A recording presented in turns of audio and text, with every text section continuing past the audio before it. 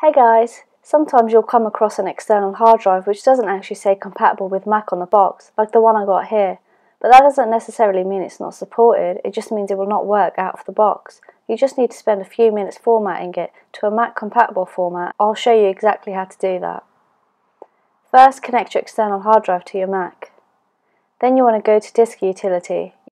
You can find that under the Utilities folder within Applications. Double click to open it and you should see your external hard drive on the left hand side. Click on it to enable the erase button, then click it. Make sure you've backed up any documents or media already on there if you've used it before you do this, as this will wipe the drive. If it's brand new, you can go ahead and give the drive a name. We want the OS X extended journal format to make it Mac compatible. Hit erase and after 15 seconds your drive is ready to be used with your Mac. Well, almost. Safely eject the drive from your Mac like so and reconnect it. You can confirm its format by going into it, right-clicking and selecting Get Info.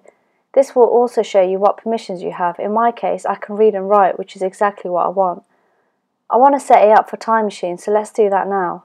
When you hit Enter Time Machine, you might get this error message pop up. That's absolutely fine. Go ahead and click Set Up Time Machine and then choose your external hard drive as the backup disk. You can use multiple drives with the Time Machine, so if you want to do that, then click Use Both. If you only want to use the drive you just formatted, then click Replace.